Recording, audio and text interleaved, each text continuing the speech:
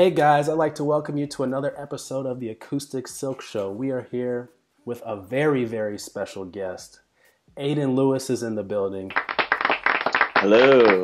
Have you been, Hello, Adien? everybody. How's everything been going? It's actually been a long time since we've actually spoken, since the It's last been a one. very long time. It's like 2 years now. Almost 2 years, man. I actually wrote down Yeah. the date here. I've got June 20th, 2016 was the time we had the last one.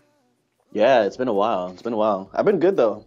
It's been a very prosperous and hectic year and a half, I would say. Yeah. A lot of growth, a lot of change, a lot of Oh yeah, different definitely. things you've For been sure. working on. Yeah, definitely for sure. Yeah, so I know that you're still in LA, right? I am still in LA, yep. But I actually I think the last time we talked I lived in Palmdale, which was like an hour out of LA, but I'm actually officially in LA now. I'm in Van Nuys, so I'm like actually officially an LA resident now. okay, now take us through why you wanted to move. I mean, I guess obviously there's probably more things to do in actually in LA and probably closer to your work and in whatever you do on the daily. So was that the main reason why? Yeah, that's mainly it. Like honestly, it's just no offense to anybody that's from Palmdale or who loves Palmdale, but there's not too much to do in Palmdale. And again, it's like an hour out, and when I'm doing sessions and stuff, it's hard to do something like really quick or impromptu when you live an hour away, and Right. you have to like plan everything out all the time. And then on top of that, like if I want to hang out with friends, all my friends live in LA, so it's like I want to go out. On Friday night or whatever, I always have to plan my night out and be like, oh, I guess I can't drink tonight because I have to drive back an hour, home, or I have to figure out like who I'm going to stay with or something like that. So it's Yeah. just so much more convenient being actually in the city. Yeah. Yeah, Okay. but obviously the price is the main issue initially. So Okay. But that's not an issue now. it's still an issue, it's still an issue, but it's not as much of an issue as it was before. Okay. Yeah. Okay. Awesome. So I think last time you were still working in the Bryan Kennedy studio. Yeah. Are you still doing that? Are you still doing the same type of work there, or? So I'm still working with the same people from the studio for the most part, but the studio is not really operational in the same way that it was before. So I'm not working out of that studio anymore. I'm at this point. I'm pretty much just I'm doing home sessions, and I'm kind of moving around to other studios in LA and Hollywood. Okay. But So the same crew pretty much. I still work with them. So all right. So for those people who aren't as familiar with Bryan Kennedy, he's like a super producer, right? And correct me if what I'm saying is anything is wrong. He's produced like Rihanna and like hmm who else has he produced and stuff? he's done Rihanna. He's done Chris Brown. So his claim to fame, I think, is mostly Rihanna and Chris Brown stuff. Most people would know him from Forever by Chris Brown, Disturbia by Rihanna. He's Okay. done some stuff for Kelly Clarkson, just various. He did Fantasia's comeback single recently. Yeah, super producer is a good way to describe him for sure. Yeah. Okay. So yeah, I mean, you produce for Rihanna, you're pretty much instantly a super producer. Oh yeah, yeah, yeah. That label cannot be removed from you once you produce for Rihanna or Chris Brown. It's just like instant. Yeah. Exactly. So how did you get that opportunity? Remind us again for those who didn't catch that first interview, because I'm sure a lot of Yeah. people, this may be the first introduction they've Right. to you. We've gotten a lot bigger since then. So Yeah, yeah, yeah. First of all, hi. I'm Adien Lewis. So I first started working with Bryan when I moved down to LA about 3 years ago now, and I got linked with him through a friend of mine, Curtis Richardson, and Angelique Sinaloo, mhm. who are two of, like some of my best friends and best co-writers and stuff that I've been working with for years now. But yeah, so I got linked to him through them. It's his studio that I was working out of, and it was really cool because when I first moved down to LA, he kind of took me in. He listened to my stuff. He was like, "You're dope. If you ever need like a home studio, just kind of like chill at and kind of make you feel like you have like a place in LA. Mhm. Feel free to come here and just be you," which was the best thing you can hear when you're moving to a new place like LA for sure. You don't have Right. anybody, so. So what does that exactly mean for those of us who don't know? When you say like home studio, or just like, is he saying like you can like get studio time for free, or like you can like use the equipment, Um, or like what does that mean per se? I don't know if it means studio time for free. I think it's more so just that um, feel free to like, come here and just hang out and just feel at home here. Like it's like a base basically where a studio where you can go and you can work on stuff and not feel like you're kind of like tiptoeing around and like walking on eggshells. Because a lot of times when you're in like a major studio, there's things that you feel sort of like confined because a lot of times you're reserving a time limit and you have to kind of abide by certain things. You can't really go in certain areas, like just like that. So it's just more so a place that you can come and feel comfortable, like feel welcome, like everyone here is they're nice, they're in your corner, that type of stuff. Right. Okay, excellent. So you moved to LA proper now. Are you still working out of that same studio or no? No, not really. The studio's not really operational in the same way that it used to be. So I have just been kind of moving around to different studios in Hollywood, just kind of doing sessions at other studios. But like I said, I still work with the same crew of people for the most part. Okay. And then what do you mean by like not operational in the same way? I think he sold the property to someone. I'm not sure what they're going to do with it, but I don't think he like owns the building anymore. So that's what I mean by not operational. So like the people, they're all still doing music and stuff, but I don't think that the actual place is still operational. Okay.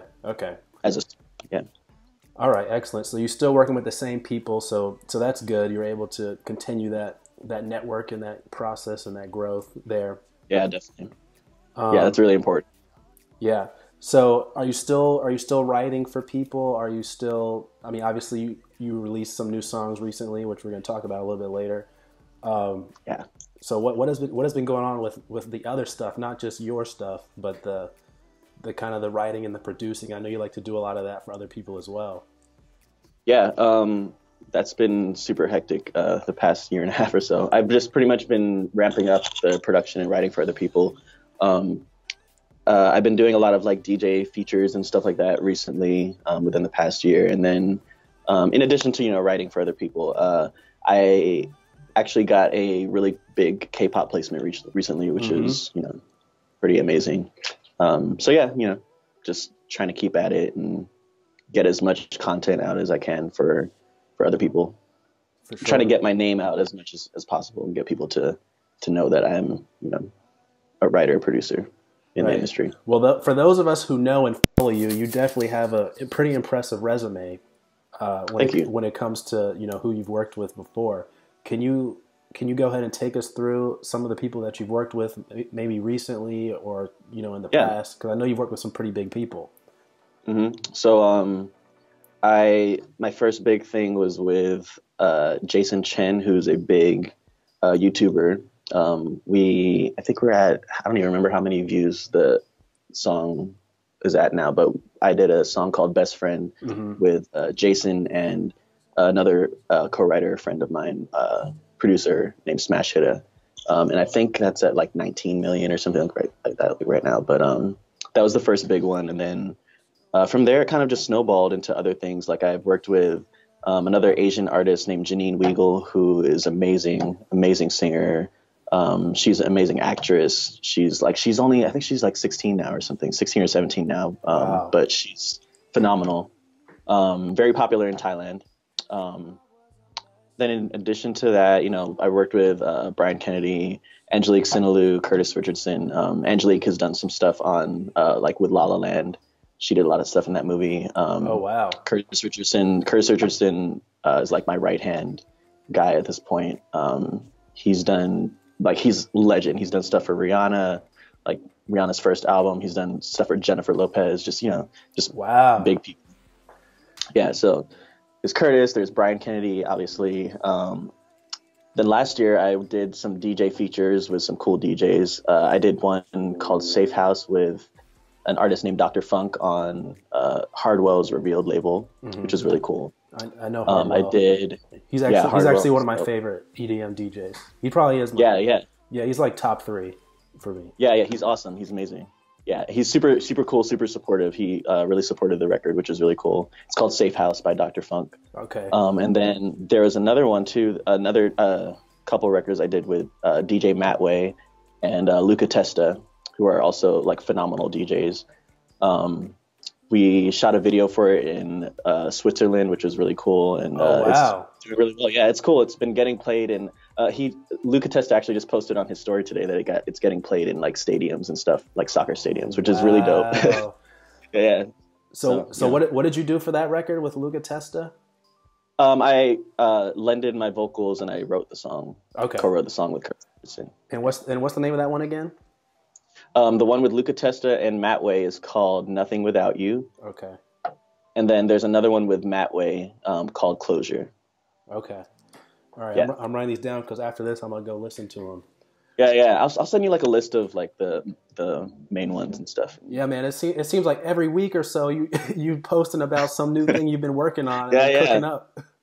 Yeah, and it's funny because like I don't plan it out that way. I feel like it just they kind of usually fall into each other most of the time. Right. You know, as you do things, if you do stuff back to back, I guess the release schedule kind of sometimes they just happen to line up really well. Right.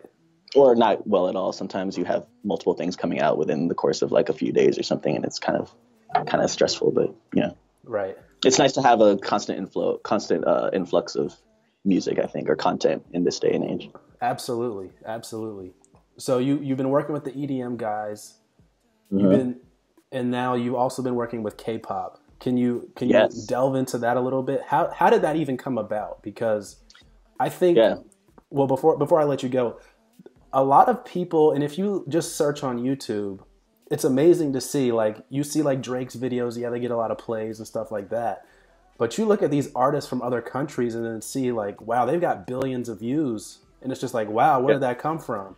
And I know specifically like the South American market is huge for like, those South American tracks. And I'm just like amazed. Wow, they've got hundreds of millions of views. And you've got a lot of American artists who have like no views compared to them. So I'm sure the same thing is true with like the K-pop artists. Well, that's the thing. I think a lot of people don't realize how popular like certain pop music is in other countries. Like K-pop is extremely popular. For sure. And so many Americans don't even know about it. Like I think America is just now finally starting to come around to K-pop. We had kind of a very, very small burst of K-pop like a few years ago when Psy went viral. Right. With Gangnam Style. And I think, I don't think it stuck back then because Psy was more so of like, I think American audiences saw Psy as more of a like a comedic act in a way. Mm-hmm. Whereas and now I think we're starting to see an influx of more serious K-pop acts like BTS and EXO and Taemin and just different K-pop acts that are really, really, really pulling in numbers and real streams and purchases and stuff. Mm-hmm. Yeah. So go ahead. As far as the K-pop placement that I got, I have to credit that a lot to Curtis Richardson, my co-writer and my A&R, and just my right-hand man at this point. Like he's really, really good with pitching stuff. But that song came about. We initially did. So the song is called "Move." It got cut by an artist named Taemin, who is from the group Shiny, really big K-pop group.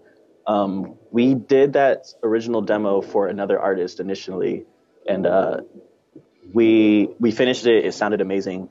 And just as we were going to present it to the artist, we kind of held back on it because we were like, I'm not sure if this fits this artist really well, like exactly the way that we want it to. Mm-hmm. So, sometimes that happens. So we held on to the song. We didn't give it to the artist. We ended up giving the artist a different song, which they loved.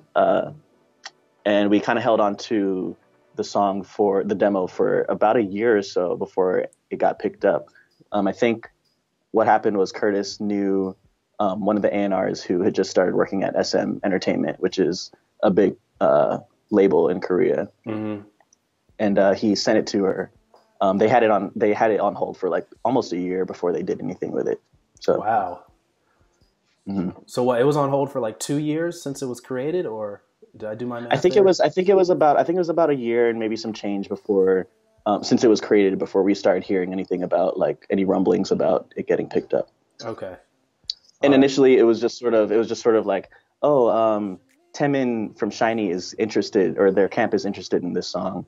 And it was just like that for like a few months. Like usually at this point, like I've gotten to the point where with placements and stuff, I try to not get too excited until something actually happens. Right. Because in the music industry, a lot of times like it can be all talk before, nothing happens.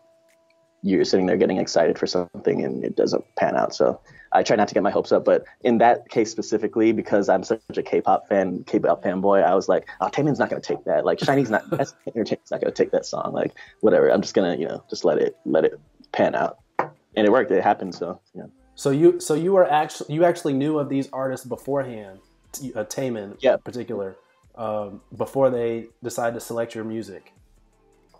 Yes, I knew of Taemin before because I was a fan of Shiny when I was younger, and I'm just a big K-pop fan just in general. So okay. It was cool of me just to even know that the song is being pitched to a K-pop label, regardless of who was going to take it. It was even better that Taemin took it because I love Shiny. So right. So do all these people like live in LA or in the area or? No. So SM Entertainment is based in South Korea. So I've never actually met anybody from SM. I've never met Taemin. I've never met the A&R in person. My A&R, Curtis Richardson, is based in New Jersey, New York. Oh, wow. So I usually sort of just communicate with him over the phone and through text message and stuff like that. I have met him in real life, obviously, but no. Okay. But yeah, I haven't met any of the people from the label yet. Hopefully I will soon, but okay. So you have an A&R. So are you signed with a label now, or are you still like independent? Or because I know you had a writing deal, I think, before, or you were. Yeah, no, I'm not signed to a label. I'm not signed to a publisher right now. I'm in talks, especially now with the K-pop Taemin placement. It's opened up a lot of doors. Mm-hmm. So I'm in talks with some, specifically some labels and some publishers in Asia. But I'm trying to focus my market mostly on international market at this point, because I think it feels a little bit more lucrative right now just because I kind of already have stuff going on overseas. But I'm not currently signed. Okay, that makes a lot of sense. Yeah. So the music you put out recently is, that's your stuff, is completely independent. All independent, yep. Okay. 100%. Excellent. And so before we delve into that, for those of us that don't understand the whole like placement thing and like that sounds like a lot of industry jargon, can you can you take us through the process of like how that whole thing went down? Like so you wrote the song, I'm assuming, and then what happens from there?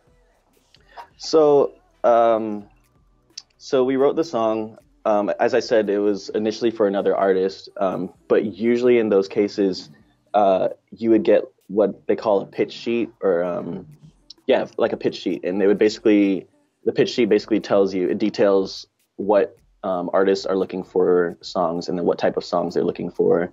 It'll usually have like a reference song, like we want something like Drake God's Plan or something like that, and then it'll have a description of the artist, all that type of stuff, what type of music they're looking for, and then you kind of submit songs that are in the vein of what they're looking for.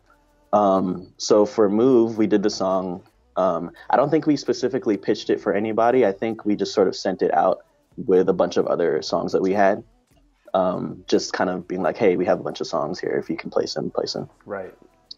So from that point, I think Korean labels work a little bit differently in that than to American labels, in that I think a lot of times if they like the song, they'll kind of hold on to it and try to find the right artist for it if they really, really believe in the song. Mm-hmm. As opposed to, I think American labels generally, if the song doesn't fit who you're submitting it for, they're just like, we'll pass. Okay. So we did the song. Curtis submitted it to his A&R friend at SM, and then from that point, honestly, I don't really know too much of the goings on behind the scenes. I just know that it was about a year before we actually heard anything solid. And the first thing that we heard back from the A&R was that they were interested in the song as one of the singles. They didn't know if it was going to be the lead single or if it was going to be a follow-up or whatever, but they said that they were interested in it.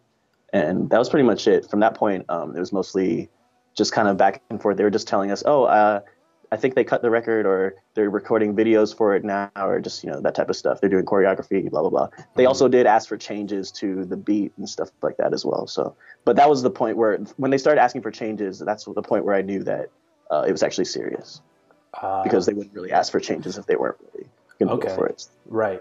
That makes a lot of sense. All right. So thanks for detailing that little bit there.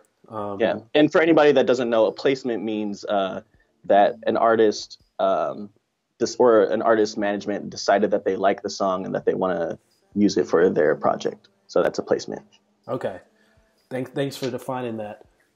Yeah. I know a lot of people are interested in probably doing some of what you're doing, the writing and the producing.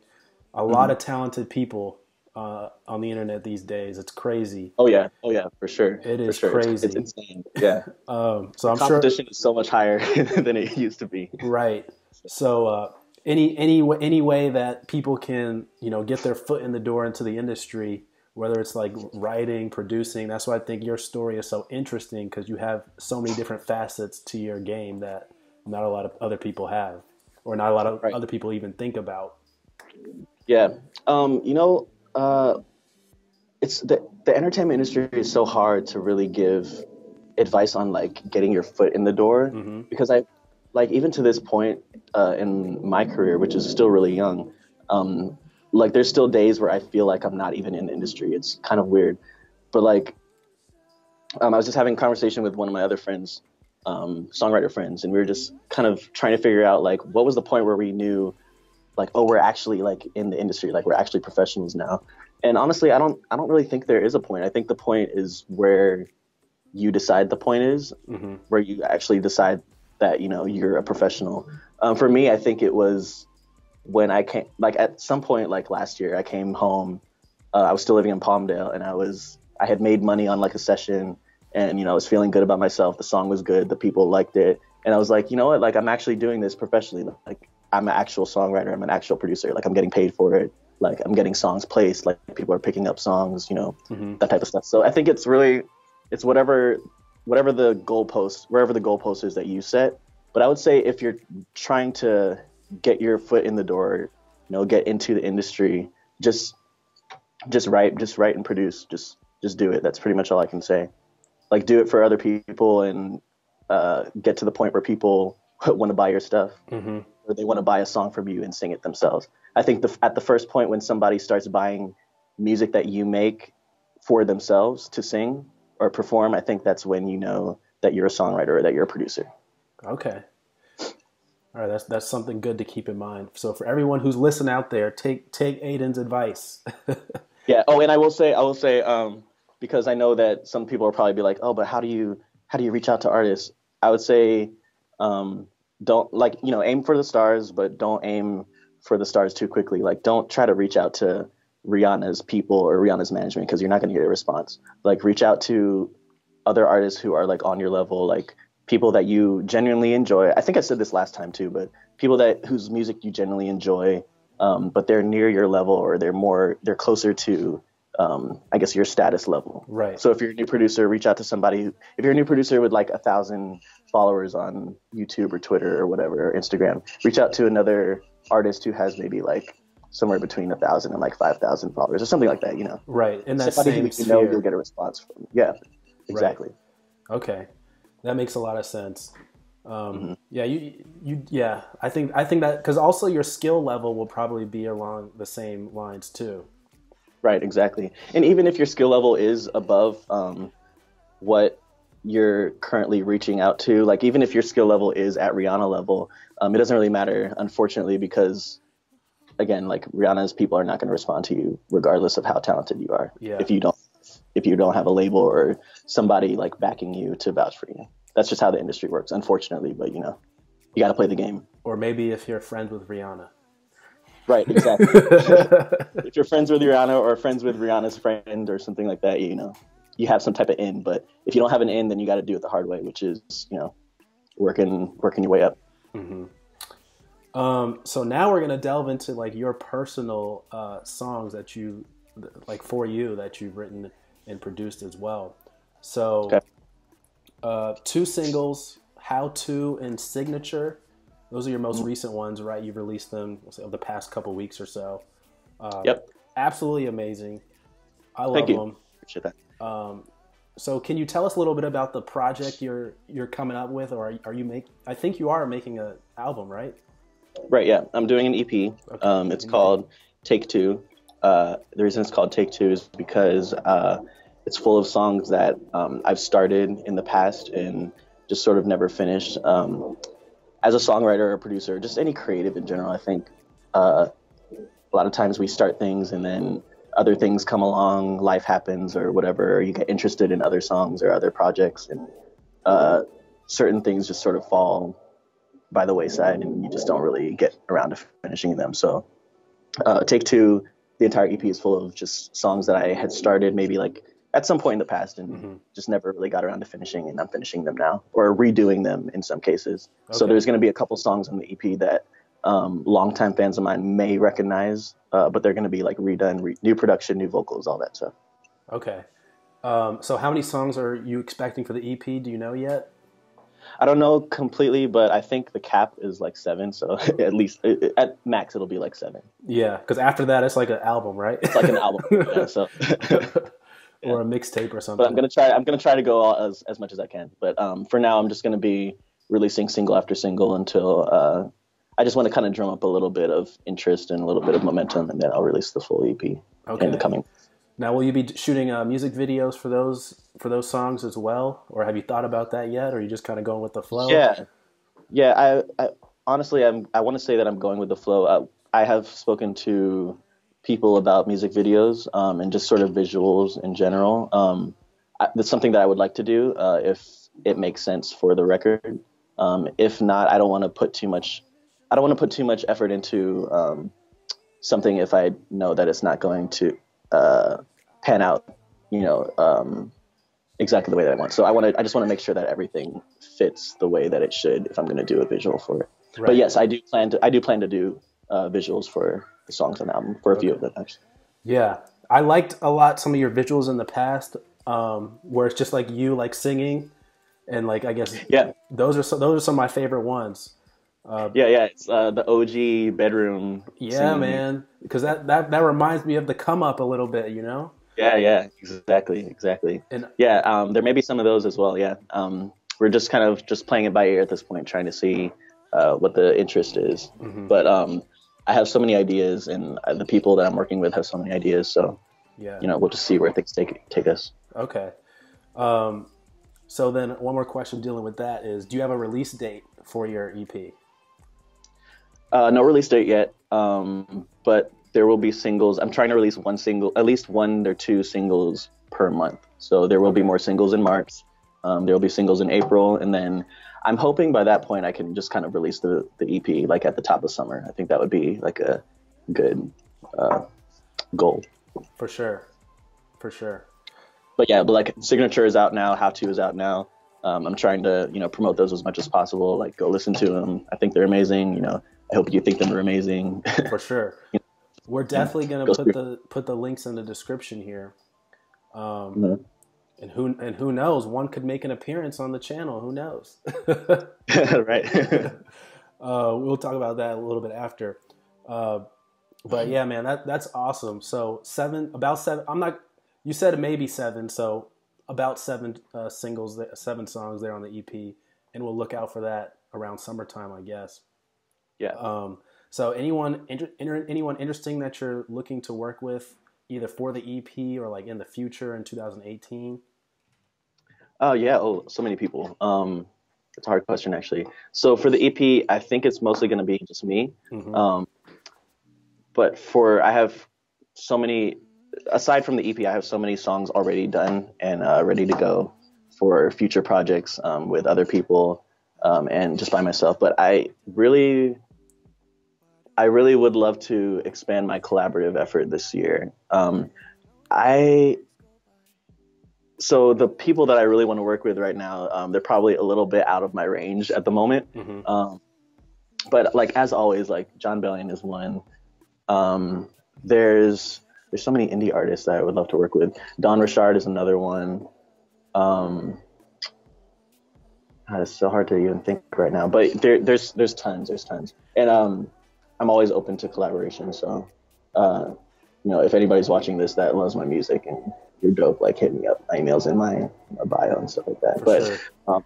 I think for me though, collaboration is more it's if it fits for the song, if it fits for the project, then it's a go. I'm not the type of person to try to force a feature onto a project if it doesn't make sense. Right. So have you had situations where you thought it was a good idea in the beginning and then it doesn't end up working and then you're just like, we should probably stop? I think that happens a lot, but for me personally, I try not to do collaboration. Like I try to vet my collaborators as much as possible before actually working with them, because I know that it sucks to spend time doing something and then be told that you're going to go in a different direction or something like that. So I never want to be in the position where I'm the one telling somebody, oh, we decided to go with something else or in another direction. Sorry, we can't use this. So usually if I say that I'm going to work with somebody, I usually follow through and try to make sure that it happens. In most cases, it's a different case if if we're just co-writing and we're not really doing something specifically for release. Like if it's a co-write with another songwriter or producer and it doesn't really go that well, then it's no fault, no shame. Like we can just put the song into our catalog and shop it out to somebody. But Okay, awesome. So speaking of recording, how are you, like, what equipment are you using? Like, how are you recording nowadays? I'm still recording in my bedroom. Okay. Still recording in my bedroom like all the time. That's the main place that I record. I've upgraded my mic since the last time we talked, I think. But I'm still not using anything super fancy. Like I'm using a Blue Yeti Pro USB. That's pretty much it. Like that's the microphone you use? My computer. Yeah, Blue Yeti Pro. That's crazy. It's insane. Like the vocal that you hear in Signature and How To, they're both recorded on a Blue Yeti. Wow. In my bed. Yeah. Holy cow. Wow. Yeah.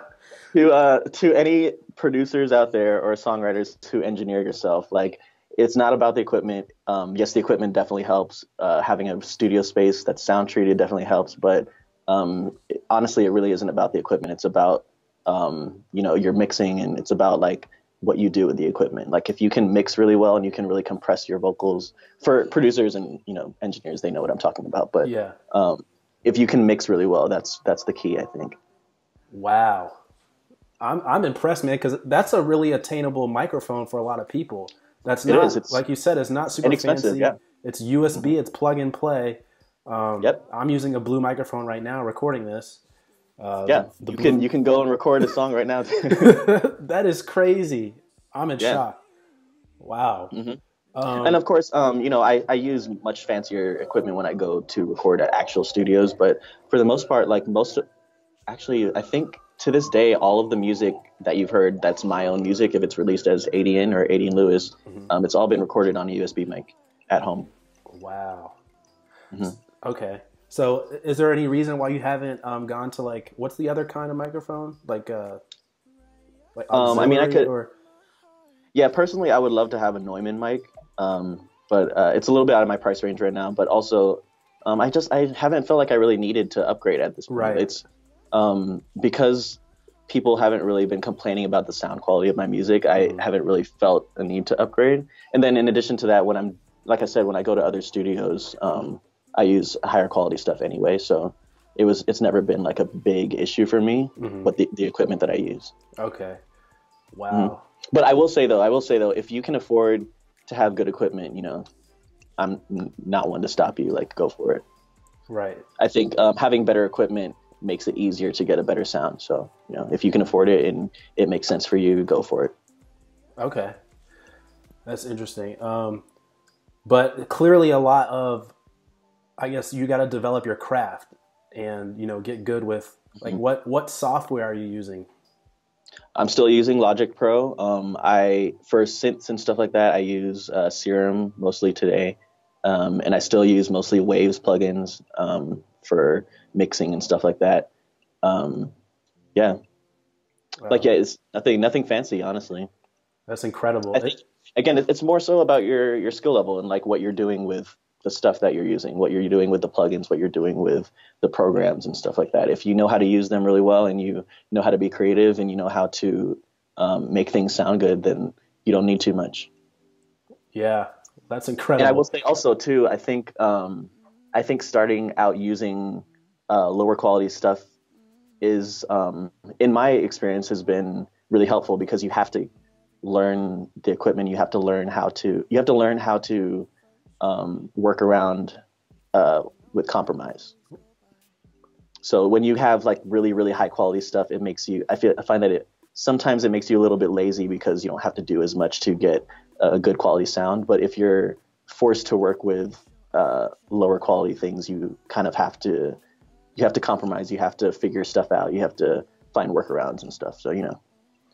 That's a really good piece of advice because with like anything, there are people out there who go buy the top of the line whatever just because they can, but their skill level doesn't really match up to that. They're not really getting the most out of it Right. as they should be. Right. It's like, why spend all this money on something so fancy and expensive and, high quality when the stuff that you're doing with it is not high quality, or when you don't really know how to use it. Right. You know, start with the small stuff, save your money, and then once you get a better skill level and learn how to do things, once you learn how to do more with less, then upgrade. Yeah. That's incredible advice. That might be some of the best advice I've heard on this channel. I'm not even joking. That's incredible. That's incredible. Yeah. Yeah, young producers, young songwriters, listen to that, because like seriously, like if you can do more with less, like honestly, you don't even have to think about it in terms of equipment. Just being able to do more with less is really useful in life, honestly, I think. For sure. For sure. So I guess piggybacking on that, so someone might say, okay, but how do I get better? Like how does someone perfect their skills? Are there like tools out there that they can use? Like what are some ways that, some real world tactical things that someone can do to get better? Practice, I guess. It's such a cliche answer, but it's really true. Like, don't be afraid to skip out on a Friday night. Your friends are going out and you want to stay home and work on music. Don't feel pressured to always be out and about and stuff like that. Sometimes it's okay to stay home and just work on music and just vibe out. Mm-hmm. Honestly, like I keep going back to the fact that I'm broke, but it has such or that I have been broke, but it really had such a huge influence on, I think, the way that my career path developed, because being broke, I couldn't always go out on a Friday night. I couldn't really always drive. I couldn't always afford to like drive an hour to LA to go hang out with friends or whatever. So I would just, stay at home and do what I know best, which is making music, or I would just vibe out. Maybe I'll, drink something or, smoke a little and just, work on some music for a little bit. I think that's the best way to improve. Just keep working and enjoying what you're doing. And you'll just find that you eventually will improve. Yeah. It's just a natural thing that humans do. Like the more you do something, the better you get. And so to put this in perspective for those people who think that, you can be a good musician or producer overnight or within a year, how long have you been making music? It's been about 8 years or so now since I first started doing this like professionally. Even beyond that, like I've been doing music since I was in like grade school. So you have to take into consideration like, what your skill level is and, how often you're doing stuff and how often you're actually sitting down making music. But it's not an overnight thing. It's never going to be overnight. Right. But again, like it's based off of your skill level and how you are adapting to things. Like I have a friend who is an amazing producer. He just started producing like a year ago. Oh, and really? He's phenomenal. Yeah, I was like so jealous of the first time I heard like his music. I was like, how are you doing this within like a year? And it's just some people are just more naturally inclined to certain things than others. But don't let that ever discourage you. If you're not naturally inclined to something, you got to do it more until you're better at it. That's just how it is. If that's something that you really want. Right. So like, how could someone be good at it like so fast? Because it seems like there's a lot of a lot of moving parts with like music production. And I know I did hear about one technology recently. I forget where I heard it. I think it might have been on the Complex show Blueprints, where somebody was, I don't know if you've ever seen that, but basically like they bring on like Timbaland or like some like CEO of some brand or something, and they go through like how they made it in their career. It's a pretty good show. It's on YouTube. Okay, that sounds really interesting, actually. Yeah, Timbaland was on it, and I think someone was talking about like some program now that you can get, which basically turns any regular person into a music producer overnight. But do you remember what it's called? I don't. I'd have to look it up and get back to you on that. But yeah, it's send me a link to that. That sounds amazing. It sounds amazing. It's new, and it might not even be out yet. It might be like still in the works, but that's the goal of it. Well, I do know that there are there's definitely plugins that help. I don't know if there's specifically a plugin or a program that's going to obviously make you like an amazing producer overnight, but there's definitely things that I have used to kind of facilitate my learning process, or to kind of like, sometimes I'll end up in an artist block or something like that, and there's plugins or programs that I've used to kind of help me get out of it. One of those is called Cthulhu. I think it's spelled CTHUL or something like that. I don't know, Cthulhu. But yeah, and it's I think it's by Xfer Records, but I can't remember the creator. But it's called Cthulhu. I'll send you a link to it, and you can put it in the description if you want. But basically, what it is it's a chord trigger program, and what that means is it makes it easy to play different chords with only one key on your keyboard, as opposed to like when you're playing chords naturally, like you're going to be playing it with like multiple fingers and stuff like that across the entire keyboard. But chord trigger programs, basically they come pre-installed with different chords, and they're programmed to specific keys on the keyboard. So you can press one key and it'll play an entire chord. You can press another key and it'll play an entire chord. So it's cool. I've used that for like the past almost year, just when I'm stuck in a rut and I can't think of anything. It helps because it kind of gives me a different, it helps me to think in a way that I probably wouldn't naturally think. Right. If I'm going to sit down at a keyboard or at a guitar and like play a chord, generally you would go to a chord that you're familiar with. But with a chord trigger program, you can eliminate the monotony of what you would normally do. Right. Okay, that makes a lot of sense. Artist block. Does that come around often? I mean, I guess you write and produce a lot, and for other people, and you probably don't want to mix sounds and stuff like that. Yeah, it definitely comes around a lot more often these days than it used to. But I think that's as a result of me just doing more. The more you do, the harder it gets to kind of think of original things to do. And I'm the type of producer that I try not to produce beats that sound too similar to each other. Like I try to be conscious of when I'm producing, not to produce something that sounds like stuff that I've already done. I think naturally, everyone has a style. Like even if you don't know what your style is, you definitely have a style. You just don't recognize it.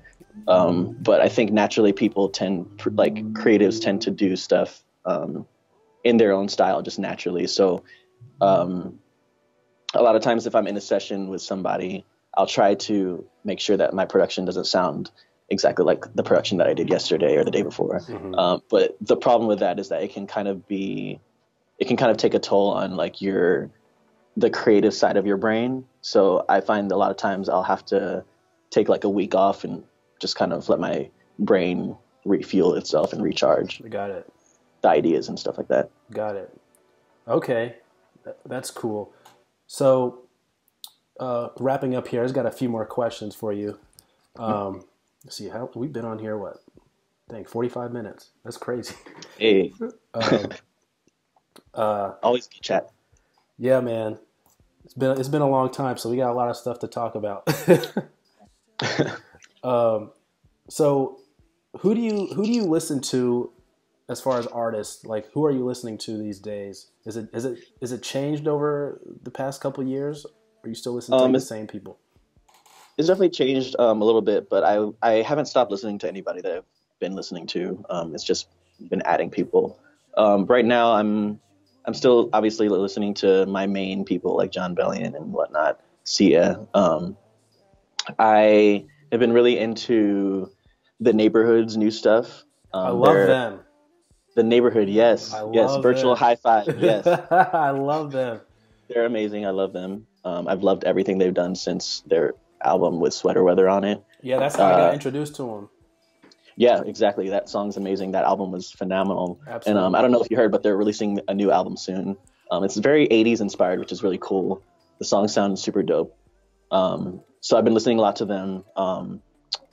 I don't know if you know of Gala Matias and Alina Baraz, but yeah, he's super dope. And Alina, she's got a phenomenal voice. I've been listening to her EP a lot. And I think Gala Matias is like gearing up to release some new stuff soon. So that's exciting to me. Who else?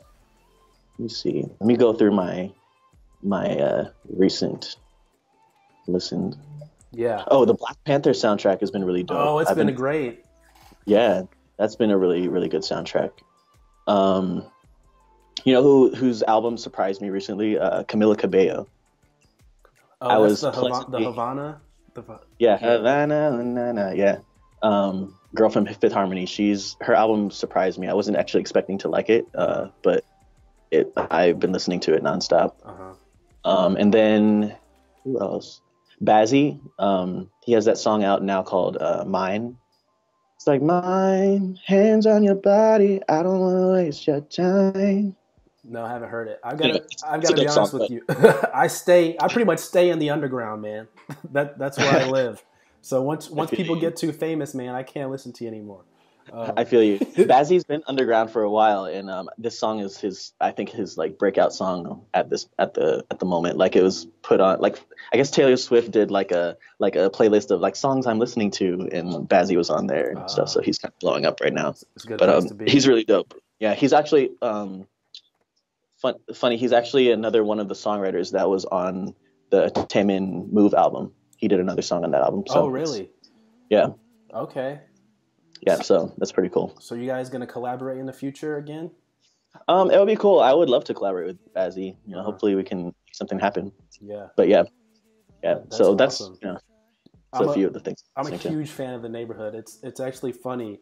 Yes. So back when we had our last Skype call, I was living in St. Louis at the time, and every year they have a event for July 4th. Like it's free to the public, and they have like big artists. Like that year, The Fray was headlining, and it's free. Yeah. But one of the other groups was The Neighborhood. They were performing live, and it's like free. And it's funny because this is like a wholesome like family environment, and they were just like cursing a bunch on stage. I can see that. But man, they're awesome. That sounds amazing though. I would love to go to a free The Neighborhood concert. That sounds awesome. Yeah, and they have huge bands. Like The Fray was there, and they had other ones too. I can't remember them, but yeah, I remember that. Was this a festival? It's called Fair St. Louis, and they do it every year for July 4th. And they have a bunch of people too. Like I think they had Anthony Hamilton. Like they literally have music like all day long. So you're gonna get some good acts in there, for sure. That's something I've been wanting to do a lot more lately is festivals. Yeah. I've been trying to go to more shows, and I think festivals are one of those things that I really want to get more into. Just the vibe and everything. Like I used to really be big into like raves and stuff like that when I was in college, but I think festivals are more so like the chill adult version of that. Yeah. So like Coachella, you didn't go this year? I didn't go to Coachella. I really want to go to Coachella soon, maybe next year. But yeah, I guess only heard 2018. Or the coming year. Yeah. But I've only ever heard amazing things about Coachella, and their lineup is always insane. Of course. And there's some other festivals out there as well, right? I mean, that's probably like the biggest one, but I know there's some other ones, right? Yeah. Is Rolling Loud out there? Yeah, I think so. There's one called Outside Lands that I've been wanting to go to for a while as well. There's a bunch of different ones. Yeah. I actually went to one with some of my friends recently. I can't remember the name of it, but it was like an Asian like it was mostly highlighting like Asian artists and stuff like that, which was really cool. I think stuff like that is really cool, especially for underrepresented communities like that. For sure. That's awesome, man. So here's one of my questions, and I actually stole this from someone else. Gary V. I don't know if you know who Gary V is. No. But one of the questions he always asks, and I love this question, is what are you obsessed with right now? It could be anything from like these new oatmeal raisin cookies that you found at the cookie shop around the corner, or anything like that. What am I obsessed with? That's a good question. You know what I'm obsessed with right now? I need my like downtime a lot, so I've been playing video games a lot more recently. Mm-hmm. I love my PS4 to death. I've been playing this game called Horizon Zero Dawn, which is it's a first person game, but or first one player game, but mm-hmm. It's in a nutshell, it's about this this tribe of just tribe, I guess, but it's in the future, like far in the future, like mm-hmm. after our like era of humans are long gone. Mm-hmm. And people are living in like this dystopian era where these machine dinosaurs monsters are kind of like roaming the land, and they're like corrupted and stuff like that. But it focuses on a girl who's part of this tribe, and she's been exiled. Mm-hmm. So she gets treated differently from all the other people in the tribe. And she's basically the savior of the dystopian world. And you're kind of going around trying to uncover the secrets of, the past and why these machines are the way that they are and why they're corrupted and, why they even exist, that type of stuff. But it's really dope. It's an amazing game. It's pretty much open world, similar to, I don't know if you played like Uncharted or something like that. I have that game. It follows a very similar like structure and kind of like vibe to Uncharted. I got you. Yeah. Okay. That sounds awesome, man. Yeah, that's funny. I go through phases too when I'm like into video games versus when I'm not into video games. So yeah, where you like kind of stop after a little bit and you get a little tired or jaded from it, and then you just come back to it. Yeah. Yeah. So I'm in my like obsessed with video games phase right now. I got it. So what are you obsessed with? I would love to know what you're obsessed with. Sure. All right, this might be a little weird, but so a while ago, have you ever heard of Halo Top ice cream? Yeah. Mm-hmm. Okay, so my favorite flavor is the oatmeal cookie flavor. And yeah, so recently I've been obsessed with like the steel cut like rolled oats, like just the standard like Quaker oats. And I found this recipe on Pinterest for these like cookie balls. It's like the rolled oats, like a little bit of honey, a little bit of vanilla. You put some like raisins. Cookie balls? Yeah. What are cookie balls? Like it's just a cookie, but like in a like sphere? No, it's basically like you mix a bunch of ingredients together and then you like pound them together into like a ball. So I'm about to tell you, it's like peanut butter, like the oats, and like maybe a little salt, a little vanilla, a little raisin action, and that sounds amazing. It tastes just like a regular cookie, man, and it's like healthy because it's like all like raw ingredients. I love that. Yeah, found it on Pinterest, so I'm absolutely obsessed with that, and I've been like eating them like nonstop. So, who's it by? Halo Top? No, so I got obsessed. It's just like Halo Top. No, okay, it's not ice cream. It's like a cookie, but the Halo Top had the oatmeal cookie ice cream flavor. Okay. So I got obsessed with that flavor of like the oats because it actually has oats in the ice cream. Okay, yeah. Mm-hmm. So that's what I've been obsessed with lately. Oh, that sounds amazing. With oatmeal cookies. Yeah, man, you should check it out. Pinterest, man, if my recipe isn't on Pinterest, then it's not a recipe to me because that's what I use Pinterest for. For sure. I've actually found myself using Pinterest a lot more recently too. I don't think it's not because I've been specifically seeking out Pinterest things. I think it's that I'm like Googling like recipes and stuff like that. And Pinterest, like a Pinterest result is usually the first one to come up. I guess somebody has already, been in my mind and thought the exact same thing as me. I'm like, hey, here it is. Pinterest is killing the recipe game. Like they should come out with a cookbook. Oh yeah, for sure. You know what else I used Pinterest for recently? So Halloween last year, I went dressed as Tina from Bob's Burgers, and I used Pinterest to figure out how to sew a skirt together to do the Tina. Yeah. How'd that go? Did it go well? It went really well. I have to send you a picture of it. It was awesome. It was not on Instagram? Favorite Halloween costume. I don't think I saw it on Instagram. I didn't put it on my actual Instagram page, but I put it on my stories, I think, during Halloween. But I'll send you the picture. It's my favorite Halloween costume that I've done. Okay. Yeah, Halloween's awesome if you get into it. Oh yeah, for sure. I'm trying to get more into it now. Like in the past, I just procrastinated too much. Most of the time, I want to go as like something really elaborate, and then it'll come down to like a week before, and I'll just be like, oh, I don't have time to do anything. So. Okay. So last question. In the last interview, I asked you the reverse of this question. So last interview, I asked you to give some advice to artists, and I think you did a lot of that in this interview. Some great tips and stuff like that. And then you gave a whole spiel last time as well. But this time I'm going to flip it on its head and say, what's the best advice that you've received? You know, I had a talk with a really deep heart-to-heart talk with my friend Curtis Richardson, who I talked about earlier. Right. This was just actually like probably like a month ago, where I was just I was just really doom and gloom about just a lot of stuff that was happening at the time. And like, just like, you know, sometimes when you're living life, things just happen and you just feel like everything's like falling like all at once, like the walls are crumbling around you, that type of stuff. Mm-hmm. And I just had a really deep heart to heart with him. And he was just saying like, you know, like sometimes a lot of this stuff, most of the time this stuff happens because it's happening to make you stronger. And you know, when bad things happen all at once, sometimes you can see it as a test to make your personality or your core stronger. You know, like if it seems like everything's falling in around you, you know, you have to put up a shield. You know, mm-hmm. Get out of the way. Don't just stand there and don't just stand there and let the walls crumble in around you. You have to move. Okay. You have to do something to make it work. And I guess that was the core of the advice, is that, you know, when shit is happening and when things are going wrong, don't just sit there and let it happen.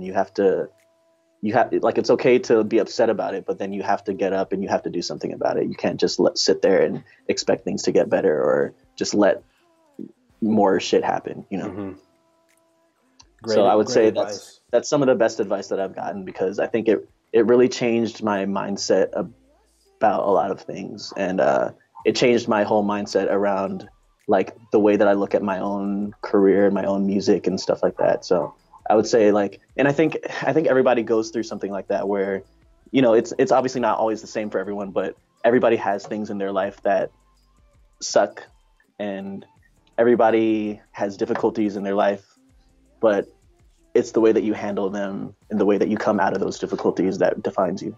Mm-hmm. Great advice there. So I appreciate that. And that was indirectly, you gave a lot of advice during that one too. So that's good. Yeah. So where can people find you?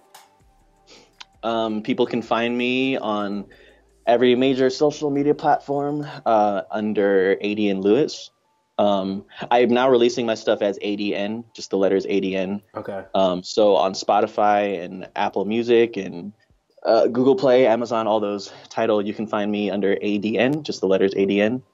Mm-hmm. My song is called How To, and Signature. Signature is not out on Spotify or streaming just yet, but it will be soon. And it's on How SoundCloud. To is out there.